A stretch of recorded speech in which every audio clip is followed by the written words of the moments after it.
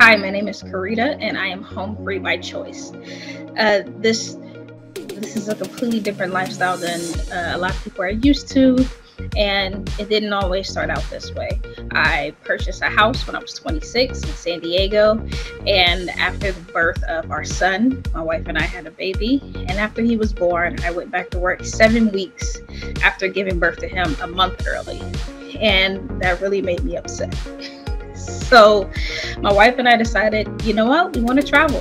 We want to actually spend time and see our son growing up instead of me being involved in passing. So what we did was we made a plan to sell everything and kind of quit and travel the world.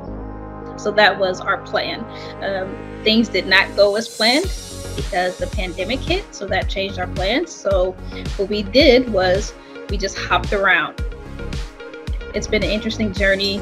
We've been to Beijing, we've been to Hawaii, we lived in Mexico for a year, we lived in Colombia, and it's been phenomenal. And honestly, a lot cheaper to do that than it was to live in San Diego.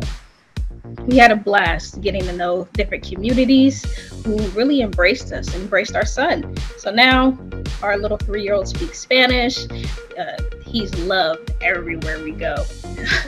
Even now, we still talk to his preschool teacher from Mexico. She messages him once a week and they talk so he can still speak Spanish, well, Spanglish a little bit, but it's been phenomenal. And the amount of time we've been able to spend together as a family has been so invaluable.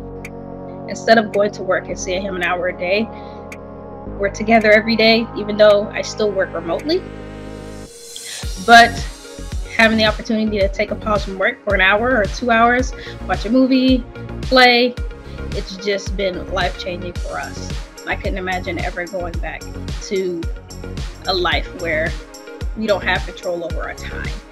So we're able to fly all over the world, we're able to view different things, and we feel extremely privileged for that. And it's phenomenal. Even as a 2-mom family, us being 2 Black women, it hasn't always been easy. It's been some struggles where we've encountered people who wouldn't let us eat at the restaurants. But to continue to persevere through that, because you can't let someone else's ignorance change you.